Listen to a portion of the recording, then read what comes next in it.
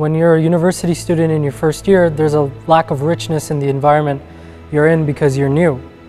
But after some time, it sets in that thousands of students have echoed through the halls that we walk in, wanting to succeed, wanting to discover new things in science, and each one of them has sat where you've sat. When that realization kicked in, there was a sense of community there that I never really lost.